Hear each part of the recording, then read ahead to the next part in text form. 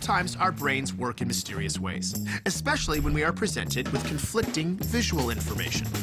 Let's try this out. Time how long it takes you to say each of the digits in red. Ready? Go.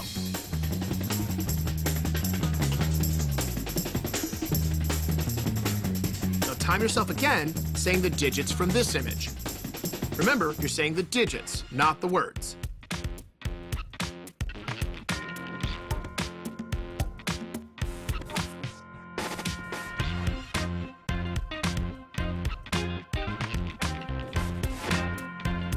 Takes longer, doesn't it?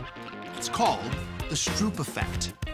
Our brain takes more time recognizing and evaluating information when the information is conflicting, like when we are presented with the number 12 with a label that says 17. Women may have the advantage, according to some studies. While both genders get the same amount of correct answers, women tend to get to those answers faster.